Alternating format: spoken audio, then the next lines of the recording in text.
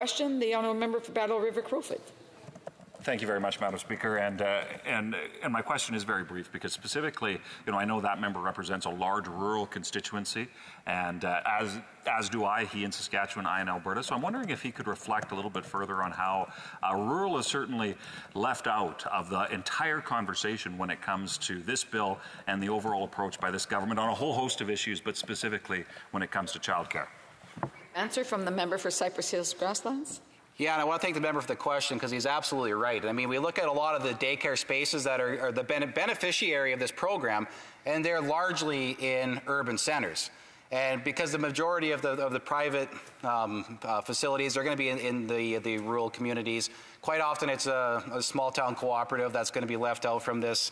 Or it's people just, in fact, they're relying on grandma, they're relying on, just their aunts and uncles or friends down the road to take care of their kids for them, and this bill doesn't recognize that.